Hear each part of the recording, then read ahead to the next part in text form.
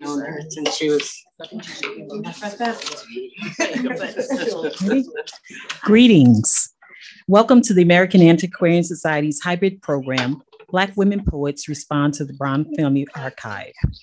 We are coming to you from the ancestral homelands of the Nipmuc tribal community, who remain in active presence here in central Massachusetts. I'm Debbie Hall, I'm founder of Worcester Black History Project and also an AAS council member. Our mission at AAS is to cultivate a deeper understanding of the American past, grounded in the primary sources we have been collecting since 1812. In addition to welcoming researchers from around the world to the use of collections, both physical and digital, we host programs like this evening's that features the fruits of that research and provide insights into the past and its resonance for our own day. We thank everyone for joining us this evening. And as a nonprofit organization, we welcome any support you can provide to help us keep this work going. So thank you in advance for any donations. For those of you who are joining us on YouTube, Amanda Condek, Program Coordinator, will be posting links and relevant information in the chat throughout the program. We will have time for questions and conversations later in the program. This program is being recorded and will be available on our YouTube channel next week. It is now my pleasure to introduce our panelists. Kimberly Toney is the coordinating curator for Native American and Indigenous collections at Brown University Library. During her tenure at AAS as head of reader services and director of Indigenous initiatives, Kimberly worked with the Brown Family Collection. She created a video for the Worcester Black History Project on William Brown and authored an article for Past is Present on Martha Ann Brown. Ashely Wonder has been writing and performing spoken word for over a decade with dynamic passion all over the Commonwealth. She teaches workshops to various age groups, hoping to inspire audiences around her to know that healing and liberation is possible. Reverend Dr. Catherine H. Reed is the author of 4 books of poetry: Crossing Boundaries, Between Midnight and Dawn, Sankofa, and Fire Goes Out Without Wood. She was a former associate pastor of John Street Baptist Church and a retired chaplain of the College of the Holy Cross. Xaulanda Thorpe is a spoken word poet from Worcester. She graduated from Boston University with a degree in biological anthropology in January of 2020. During her time at BU, when she was not examining primate samples, she wrote short stories for Charcoal Magazine, a student-led publication. In 2021, Xaulanda's poem was chosen for the African Burial Ground National Monument's Still I Rise tribute to Maya Angelou. Please welcome our panelists.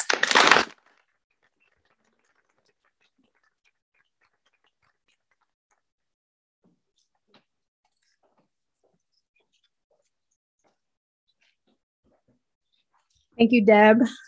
Good evening, everyone. Thank you for joining us in person and virtually tonight.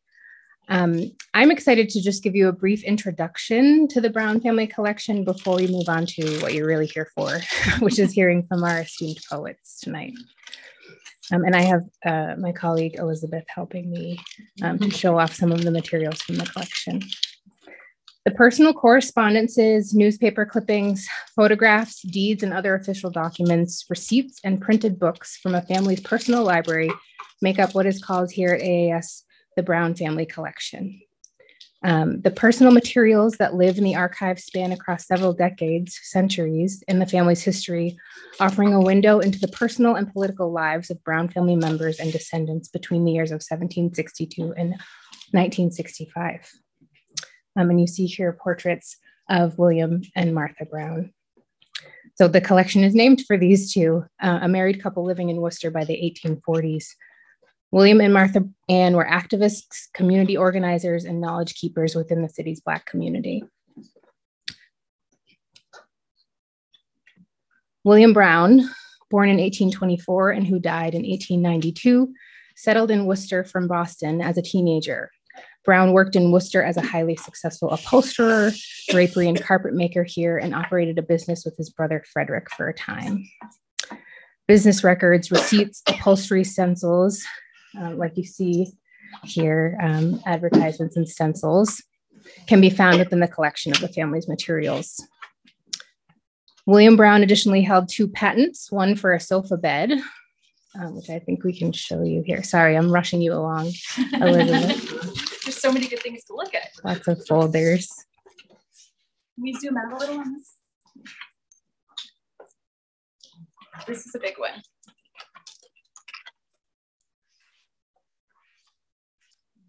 So this is a patent for a sofa bed. I'm going to talk a lot slower now.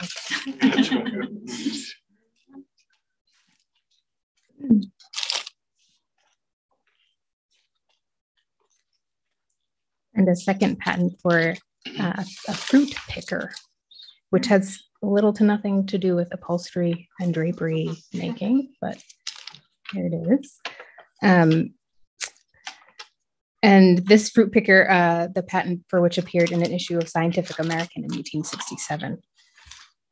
At age 44, Brown was inducted as a member of the Worcester County Mechanics Association, and a portrait of Brown will soon adorn the walls of Mechanics Hall in downtown Worcester.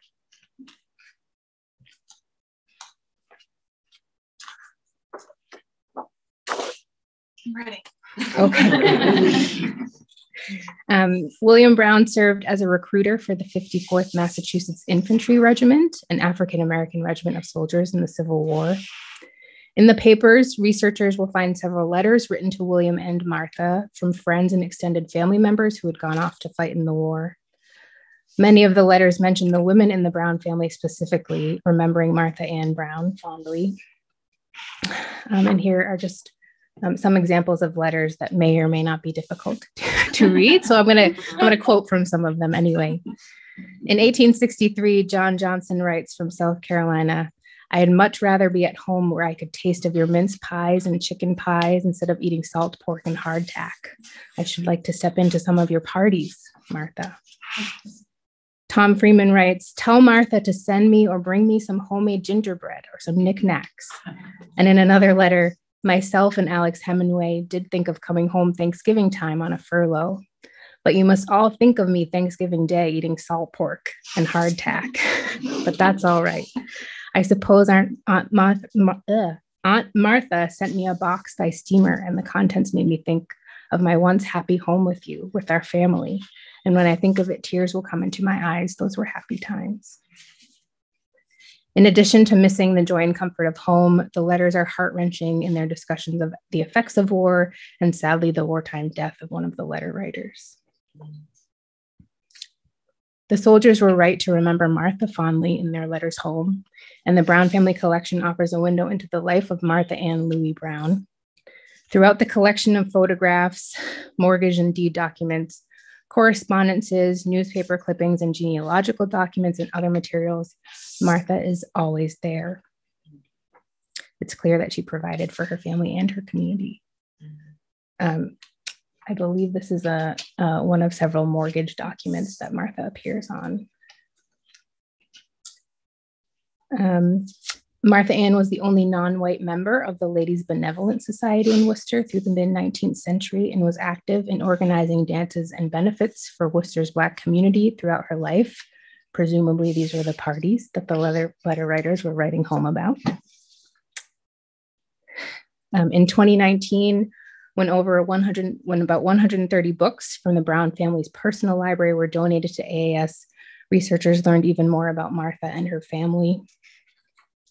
It was clear that Martha and her female descendants specifically were directly responsible for curating, sharing, and preserving the family library, the intellectual lives of the family members for generations. Martha kept a commonplace book, similar to a scrapbook, between the years of 1847 and 1849 until just before her marriage to William. Within the pages of the commonplace book, you can find pressed botanicals, this beautiful page here.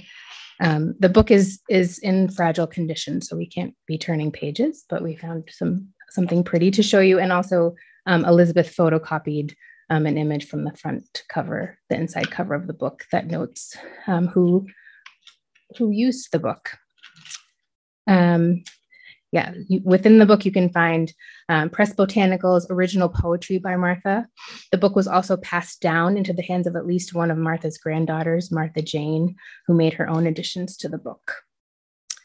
In other books from the library, we find sweet notes in the margins and drawings made by Martha Jane and another of Martha's granddaughters, Bernice, who was an especially talented visual artist.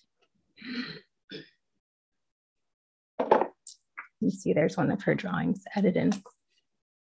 This one we can turn the pages, so I'll show you.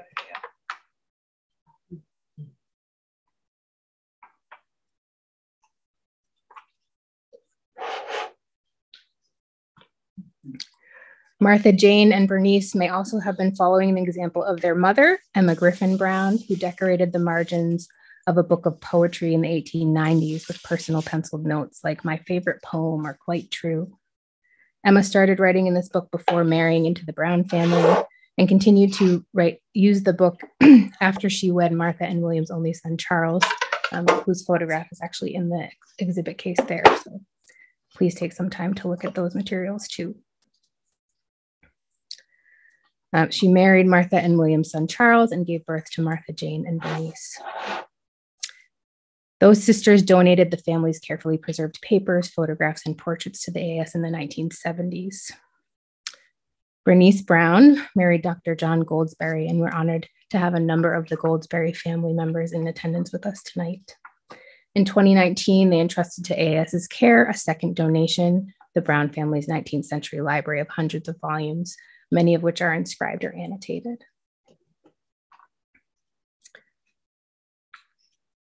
Just showing a lot of them because they're great. One of my favorites from '94. For over 150 years, the Brown family library had lived at the house William and Martha built at 4 Palmer Street in Worcester. And many an inside cover of each book is inscribed with the family's 4 Palmer Street address, presumably so that those who borrowed books from the family home would remember where to return them. Beyond functioning as a community lending library of 19th century books on poetry, civics, history, politics, and more, the family home at 4 Palmer Street was known to be a site of respite and refuge for community members and visitors. In the early 1850s, the family helped Isaac Mason, a Black man who had fled his enslaver in Maryland, find work and lodgings upon his arrival to Worcester. The Brown family and their descendants hosted visits from Frederick Douglass in the late 19th century and from Langston Hughes in the 20th century. Upon hearing of Martha Ann's death in 1889, Frederick Douglass penned a letter to William Brown at his 4 Palmer Street address, sending his condolences. In it, Douglass writes of Martha, "I had few friends of the early times whom I remember more vividly, and I may say lovingly, than your dear departed wife." Now here at AAS, as it once was at 4 Palmer Street, we welcome the community into conversation about the lives of the Browns and their descendants. And we welcome the poets on our panel tonight to share their reflections on the material that lies within the Brown family collection. So I'm going to hand it over to our poets with Ashely.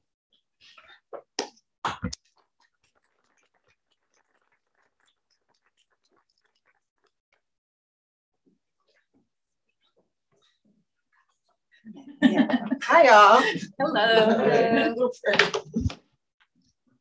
So as I was preparing for this, I was talking with members of my family and the Price family, my older great aunties, and they knew they gave their own recollections of like someone in the Brown family, and I was like, "Oh, is this true?" So I'm like, and I was doing the research that they gave us. I'm like, okay, so it's really cool to know that the impact of generations upon generations. So yeah, I just wanted to say that before I get into the poem. So what inspired this one was the purple flowers. Oh, look at that. There we go. Look at it. I love it. Go ahead. So this first one was inspired by the flowers, and it's also my favorite color. So an 1800s book captured of a pressed purple flower, regrettable love, some to cherish, eons ago of a different English spoken in a way of thee, 'tis, holding the pages reminded me of a withering tree. It was something to be admired, a love of something ordinary, like a handwritten note, just saying hello, a forgotten romance of stirring hearts in a world now overflooded with instant access communication. Maybe they had it right back then. A love was perhaps easier to find to get to know someone. It is something to say of having generations of a family to witness a free Black man survive wars, a blessing sent from the patriarch himself, Frederick Douglass. Maybe it's the passage of time that holds all of this in glory. I believe every family wants to be remembered for greatness, the city where roots find you, made something sparkle while you were here that speaks volumes. We are aspired to do the same, to leave a mark like a pressed flower on someone's heart, that someday someone will find a deeper meaning in the loves we were able to share and what we left behind. So my second poem was, I just wrote this second poem like Monday or something. So Artist Life. It's a Pantun poem. So those that are watching online in present, if you don't know what that means, it's a very difficult type of poem to write because there's guidelines to follow and it has to be very strategic. So, okay. Oh, what inspired it? So you got context. The information they sent us in the emails, I took out certain words that really hit my heart. The community with the library, with the pages that were falling apart, really hit me, and that's what inspired it. So when you hear words like calming or preservation or deterioration, that's very specific to the rounding of the poem. There was nothing common about this outpouring to community through the greatest gift of books, learning. To live a life as such is a deterioration, to be unrecognizable preservation. No limit life legacy, leaving anything bound uncommon. Outpouring to community through the greatest gift of books, learning. We all should attain this. No limit life legacy, leaving anything bound uncommon. Our memories will be called ghosts to those who knew us. We all should attain this. To live a life as such is a deterioration, to be unrecognizable preservation. Our memories will be called ghosts to those who knew us. There was nothing common about this. Thank you.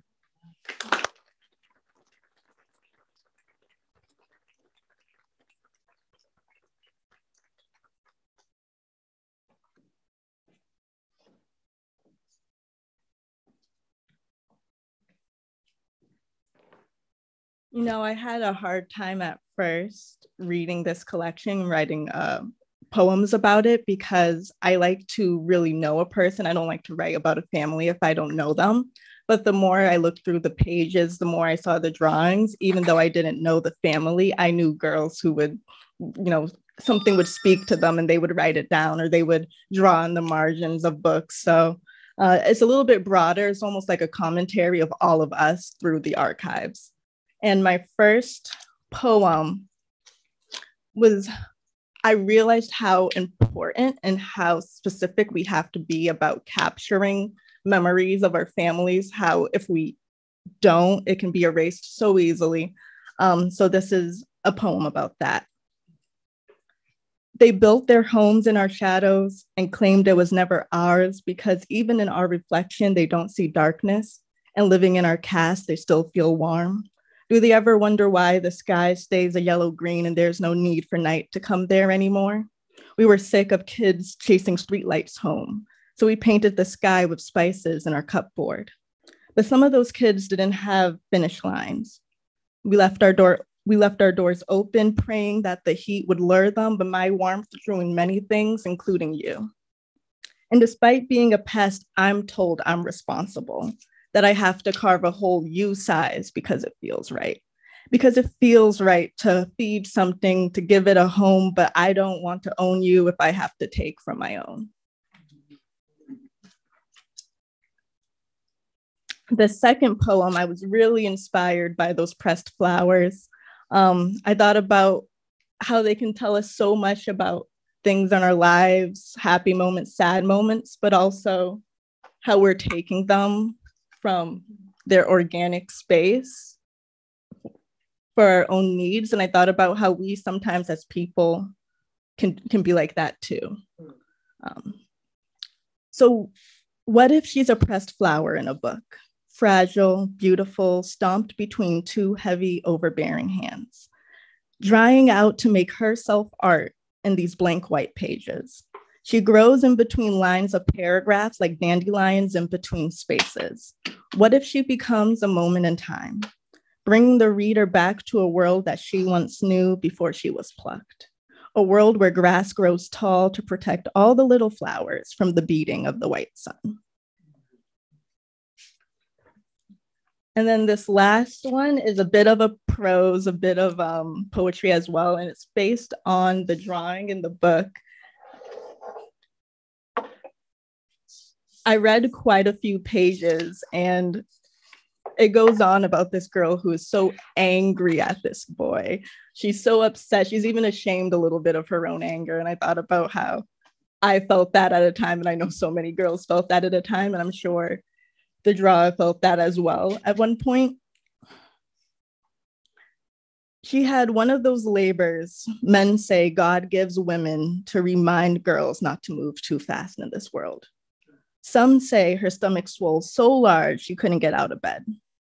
Others say the baby punched so hard it left fingerprints on her flesh. The story changed airs like coins, but truth be told, from conception up until the last minute of birth, she was alone. Many resented her for keeping the baby fatherless, but in reality, there were too many fathers to count. She could trace each donor like the freckles on her face. And although it was not her fault for getting pregnant, they said it was her fault for keeping a burden she couldn't name. But the name was simple, in fact. It was anger. When she felt the weight of her child in her arms, she knew her anger was hers and hers alone. She fed it whenever the baby wanted to eat. And some say you must put a child on a schedule, but the body knows when it needs nourishment. And she slept with it. And others say, you got to give a baby independence, but that child was herself. She bathed it because she knew how dirty babies get and how sick they can feel. And she knew how angry dirty angry gets, and how sick it can make her feel. And after all the feedings and nights of sleeping and the baths, she was finally at peace with her anger.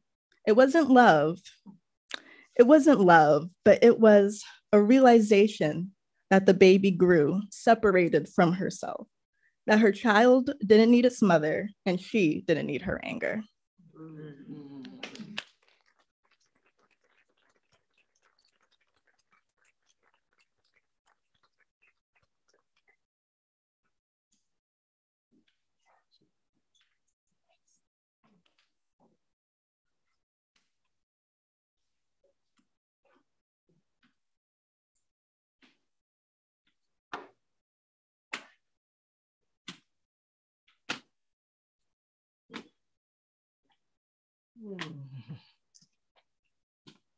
Good evening.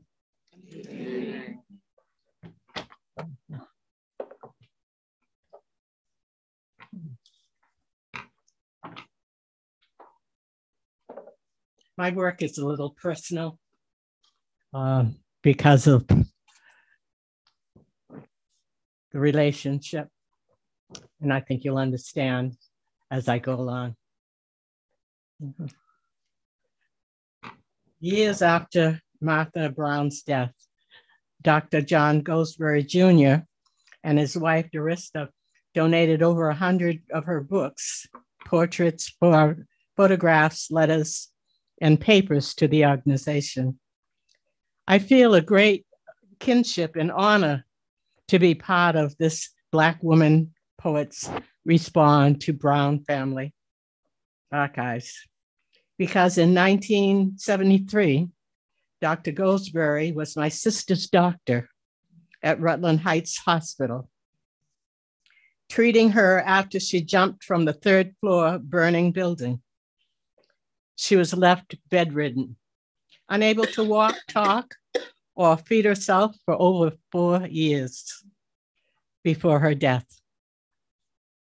As a family, we are indebted to Dr. Goldsberry for his excellent care and understanding. He was a true physician for all of us and recognized how essential faith is in our lives. He allowed me to take my sister out of the building, out of the hospital building, to a prayer service, healing service for my sister.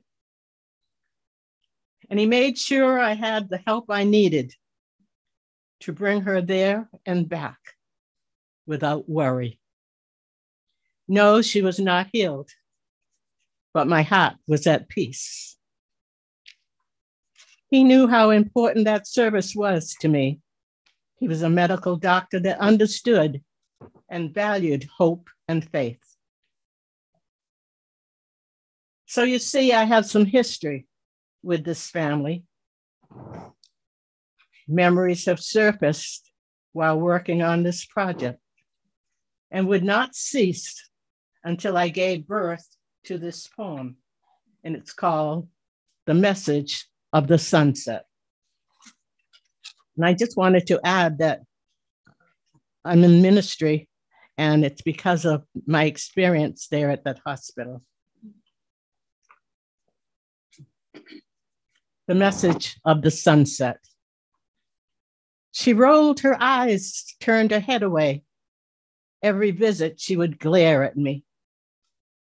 And this went on for quite a few weeks. One day, I walked in singing. She just stared. The lady in the next bed waved at me. I went over and sang to her. On my next visit, when my sister saw me, she smiled. One Sunday, I felt so weary, I did not think I could make the drive. I thought of her without a visitor and went. When she saw me, she had the biggest smile. I kissed her on the cheek and started singing. On my way back home, I stopped at Mount Wachusett to rest and pray. Tears streaming, I looked up and there was the most stunning sunset. Strength restored, I made it home.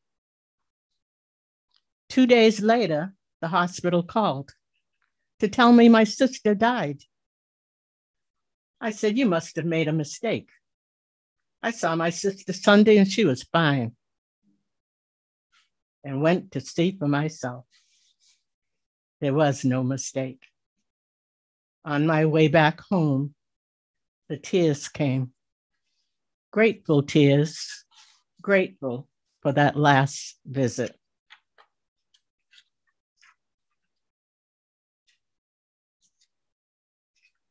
This next poem,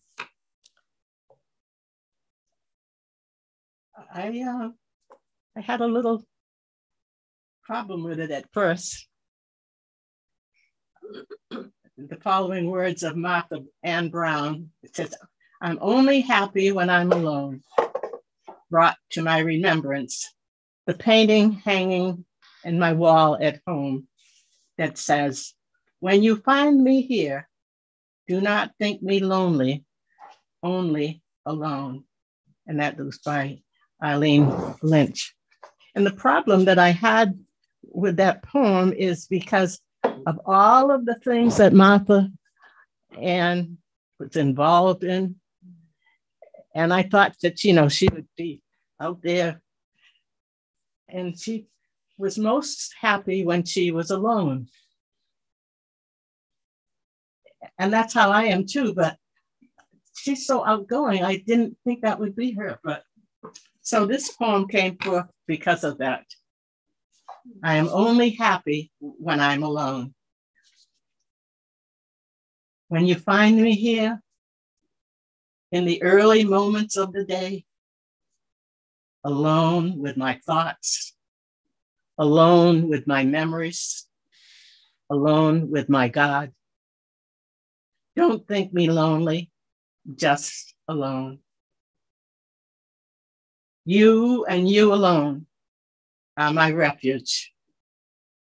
You prepare a table for me in the midst of turmoil. I seek your face and lean on your everlasting arms. My life is in your hands. Guide my steps, lest I stray or fall when you find me here. Thank you.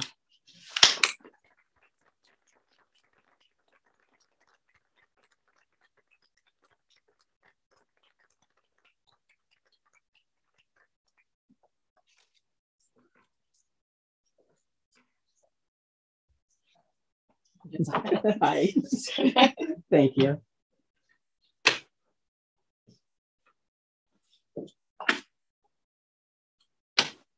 One day I'll get used to this. Wonderful. Can we get another round of applause for all of our poets?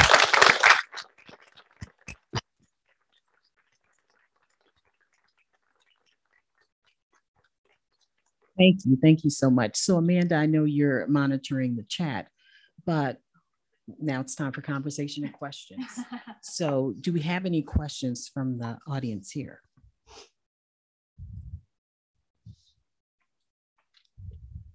I can start with the virtual Sure. one. All right, so this is from Nazira Wright.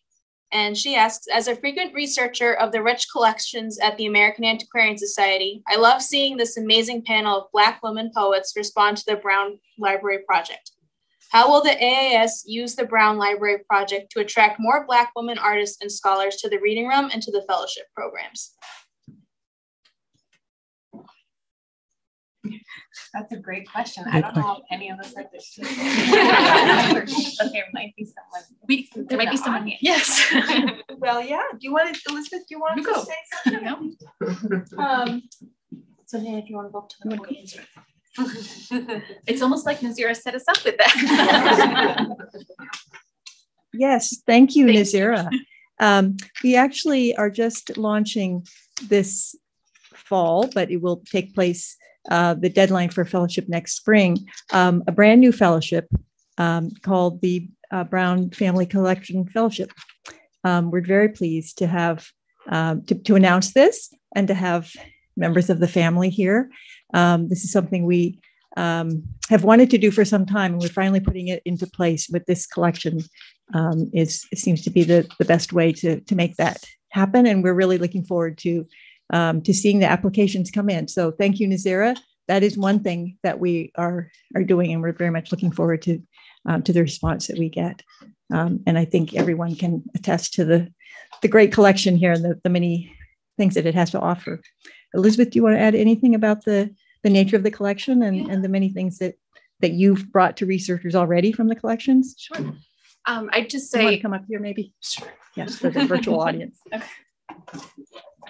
Hi, I'm Elizabeth Pope, curator of books, and this collection has been my favorite to add to during my time here. And there is content in the Brown Family Library for almost any project. I've brought it out to people working on Sunday schools, on the Quran, on now I'm going to think of any examples, but there's something for everybody in this collection. It starts, early in the 18th century and goes through the early 20th century. You have annotations, handwriting. You have books written by Black authors. It's a fabulous collection. And with this fellowship, the idea behind it is that it honors the Brown family, and this collection, we hope that people will use it. And we hope that they will also learn about all of our collections, the richness of them, for studying African-American history, Indigenous history. We have some projects on Black self-publishing, some other projects that we would love to see more widely, be more widely known, and have the collections be used by people who could benefit from them. So we're thrilled to, especially to see scholars and people in the community using the collection.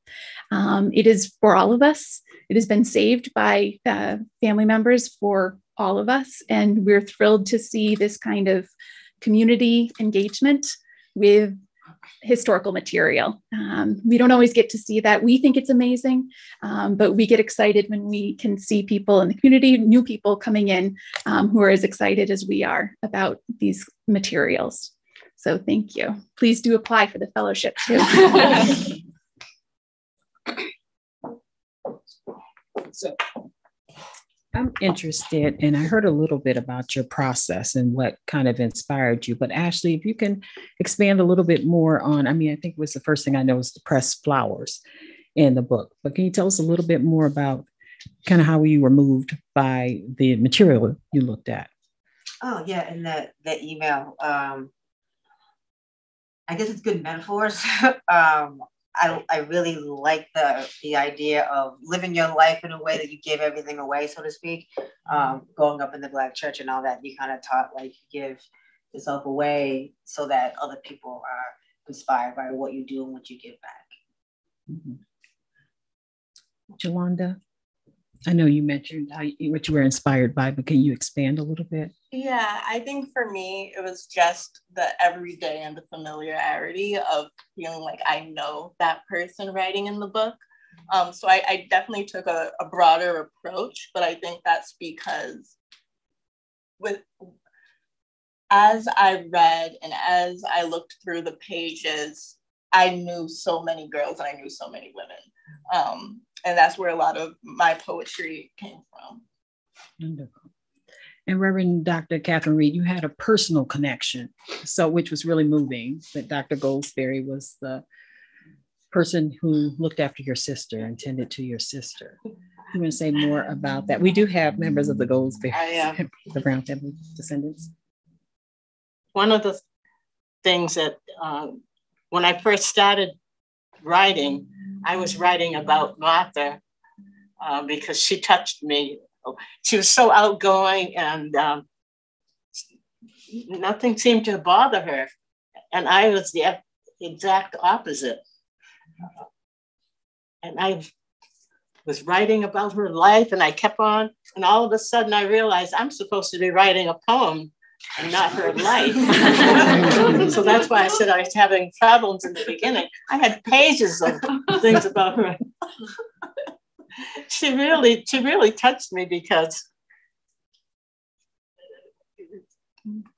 going to, at that time, to be able to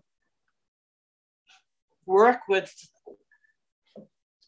other people, and I was so shy that I really couldn't understand how she could do it. Yeah. So that is what made me have problems trying to find something to write about, because I was associating it with Martha Ann Brown. And Martha Brown is fascinating to me, the work she did. Kim, can you tell us a little bit more? I know you did a piece on Martha Brown, but a little bit more about her contribution to Worcester society. I know she was part of a women's club, and she was the only woman of color at the time, Black woman. Can you say a little bit more about? Sure, yeah. I think a lot about that. One particular fact about Martha, that she was the only non-white member of the Benevolent Society. Mm-hmm. So she was working in these spheres, being that point of, I guess, representation for when you think about in that time, in the mid-19th century, there probably was, but she was doing a lot of work on her own in a way. And a lot of you think about sort of the emotional labor that women of color perform on a daily basis today. You can imagine maybe what Martha was up against at that time. So I think about that a lot when it comes to her. I also just think about, I imagine her, not knowing her, just sort of thinking about her based on what was left behind. I imagine her to be sort of a knowledge keeper, sort of that matriarch who's helping the family function in these ways. So the parties that people are writing back about, the food that people are writing back about, that they remember Martha for all these things that she did, feeding them, signing mortgage documents for her son to have a home to live in, and these sorts of things. So you get a real sense for sort of the sort of abstracted idea of who she was based on what was left behind, and thinking about the books and the collection and how women in the family were engaged with the sort of intellectual life of the family, and that Frederick Douglass wrote a letter about her, specifically remembering her really fondly in what you imagine is a large universe in his life of people that he had met and interacted with, that Martha is remembered fondly by him too. That was particularly impressive. Frederick Douglass writing a letter and thinking about women as the keeper of stories and history and records. Sure. Yeah, we have another virtual question here from Wynn Kelly, who asks, I noticed at least one item in the book collection about Black presses. Did the Browns read or subscribe to any journals in particular, and does their reading show how they related to Black literary culture? I don't know of them subscribing to any Black periodicals, but I am assuming they did. They were very well read. They were very engaged intellectually in their local community, but also in the wider Black community, especially in Massachusetts. They went to colored conventions. William Brown was at those. Anybody who knows about the Colored Conventions Project, if you don't know about it, check it out online. But they were engaged in these conventions of people of color coming together to talk, what should we be doing politically? How can we impact our representatives? Asking questions specific to Black concerns, how do we get this done or that done? So they participated in those events. We know they certainly bought quite a bit of books. So I'm sure they bought the periodicals as well. It's just, they don't always survive as well, especially if they didn't get bound together. That's one of the nice things about a book. As much as this one is suffering, we're going to give it some conservation treatment. Most books, they are pretty sturdy and they can make it a good long time. So we're thrilled to have the books and to have that knowledge of that part of their reading. But I assume it was a much larger universe than we will know. And I think a lot of the poetry kind of reflected on this idea of what remains, that we don't have the whole story. We have pieces. And I really appreciated that theme coming through. It felt like most of the poems. Confirmation is what I call it. We didn't know what we were all going to write. So I always wonder how is it going to come together, and it does what it does. So it's nice. Any other questions from the audience? Anything you want to add? Yeah, sure. Is anything known about Langston Hughes' connection? Not more than just that he's visited. Maybe the family knows more about that. I'd love to do a Brown family oral history project. But no, I've just read sort of mention of it in some other documents that actually live outside of this collection. I wonder if he was having a reading locally or something. Yeah. Right. So there were a lot of speakers coming through Worcester. Frederick Douglass came through as a speaker. Sir Jordan of Truth is speaking here. There's a lot of, really interesting and important Black folks coming through Worcester. Also, I just wanted to mention, this isn't quite what you asked, but we do know the Brown family was very engaged with formerly enslaved people who were establishing themselves as needing careers. The family took them in, housed them, got them started, taught them upholstery business, set them up as upholsterers sometimes as well. So there are a number of narratives of formerly enslaved people who mention the Brown family. So Lunsford Lane does. Isaac Mason, who's another person who they helped significantly. So we don't always know who stayed at the house, but we know there were a lot of people staying at the house. And if you look at the census records, you're only catching it every 5 or 10 years, depending on if you're looking at federal or state, but there's always different people in the house.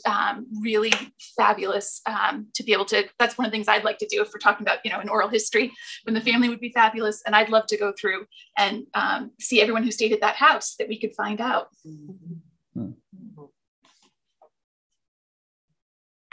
Any other questions? I want to say thank you. This was really amazing. Thank you very much. I want to know if there's, from each of you, if there's one word that in your mind captures maybe the impact of the Brown Family Archive that you could give us as poets? Transformative is what hit me. Transformative. That's a really hard question. But the first word that came to mind is familiar. I just reminds me so much of my grandmothers, my aunts, my friends. The word that would come to me would be togetherness. Wonderful. Open your house to the books. You make me answer that. You want to answer, Kim? I thought about like representation, sort of akin to what Xaulanda was talking about, like connectedness. You also said, I think, Kim, right? Yes. That Martha Brown was always there. I wrote it in on my notes on my phone. I didn't want to keep writing because I think people would think that I'm on my phone. It happens when you're writing notes on your phone. People look at you, I'm like, why are you on your phone? But you said that Martha Brown was always there. And that just stuck out, it just stuck out in my mind as someone who was always there. Meaning that whatever the situation, whatever the circumstances, she's there to give aid. She's there to help. She's there to make it happen. Yeah, that's how I saw her when I was looking through the archive in terms of where she appears. I think it was beyond just sort of being nice and asking after Martha in a letter. There would be more sentences about how Martha is doing, how others in the family are doing, and sort of remembering the influence of this person, which made me think of sort of the way, and that she just is appearing in documents or is referenced in other letters and things like that. I love Martha Brown. We have a question. What was the Worcester address of the Brown family as recorded in the census records? 4 Palmer Street. If you've looked at any of the books, you see that everywhere. And of course, the 3 I've pulled don't have it, but most of them do. Any other questions? That house is still there, by the way. Yes. It is. I didn't know if you wanted to share a little more about. Come on up. Come on up. James was at an event earlier today at Mechanics Hall, so he was dropping some knowledge there. I'm keeping my mouth shut next time. So the house on 4 Palmer Street is still there. In fact, it was in our family through 2019. So we recently just sold it.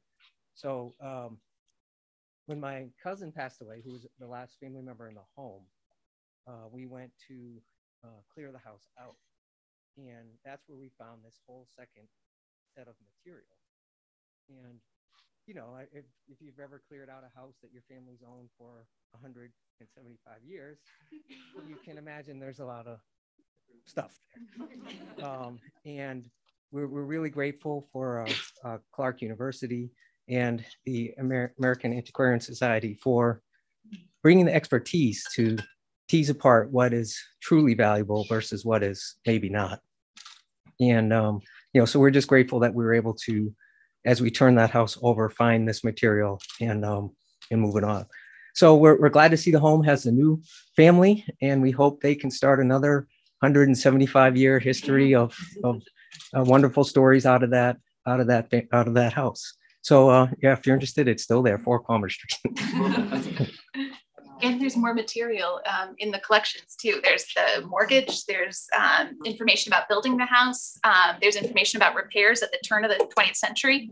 So if you are interested in architecture or this idea of family homes, that's another thing that could be studied with this collection. So we are honored. I know, James, you gave a presentation this morning, right, about the history. So we are honored to have descendants of the Brown family here.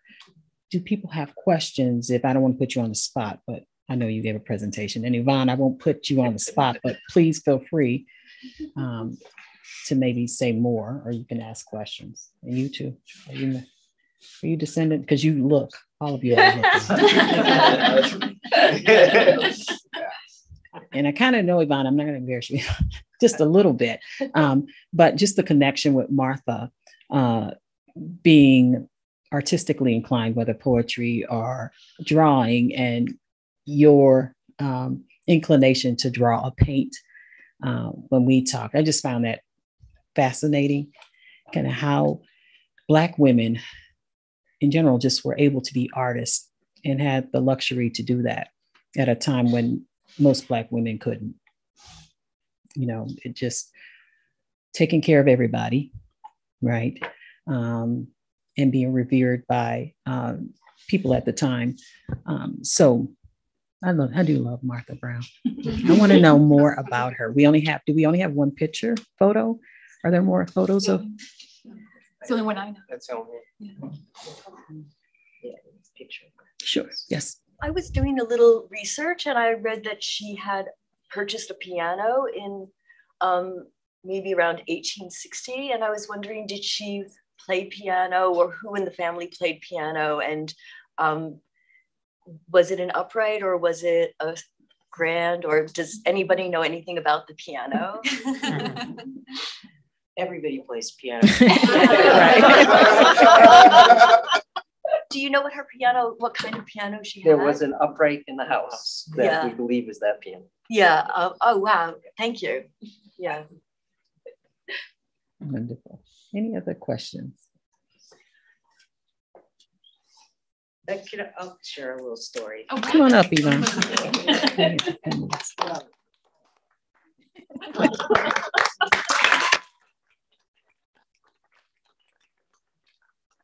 So my grandmother, who's Bernice, that they mentioned earlier, would tease us. We'd go visit at the house, and there was a chair, upholstered chair, and she would always say, "You know, Frederick Douglass sat in that chair." And we say, right? We called her Baba. Right, Baba. Right, Baba. So we came through life going, yeah, they knew Frederick Douglass. The books come to the library, and Elizabeth, that day that we came, and she, laid that letter out. And we all were like, oh.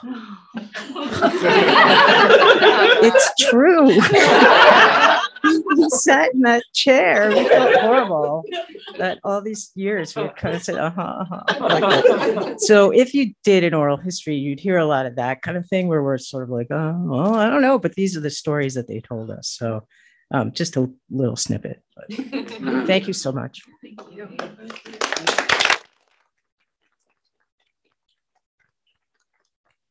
And we want to thank you all for joining us. Once again, I'm glad everybody was able to be here, and those who are watching from home, thank you for joining us. Take care, everyone. Have a good night.